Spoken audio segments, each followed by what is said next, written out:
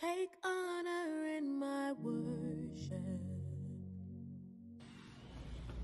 Take honor in Hey everyone, my welcome to day 6 of our Members Challenge.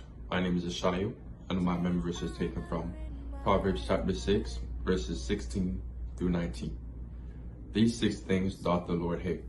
Yea, 7 are an abomination unto him: a proud look, a lying tongue, and hands that shed innocent blood, and heart that deviseth wicked imaginations, feet that be swift in running to mischief, a false witness that speaketh lies, and he that soweth discord among brethren.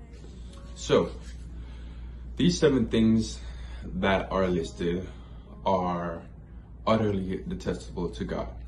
It's like a moral wake-up call. First, there's pride, the warning to stay grounded and not let arrogance cloud our judgment. Then, there's lying, emphasizing the importance of honesty and integrity in our words and actions. The condemnation of violence reminds us to value and protect life. Wicked thoughts and intentions are called out, urging us to keep our hearts pure. Being quick to mischief warns against the allure of wrongdoing, encouraging us to choose righteousness instead.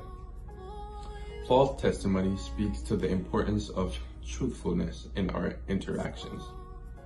Finally, stirring up trouble among friends or community members is condemned, highlighting the value of unity and peace. These verses serve as a powerful reminder to live with humility, honesty, and harmony, steering clear of pride, deceit, and discord. It's a conscious yet potent guide for navigating life's moral complexities. because I need you to know that it's all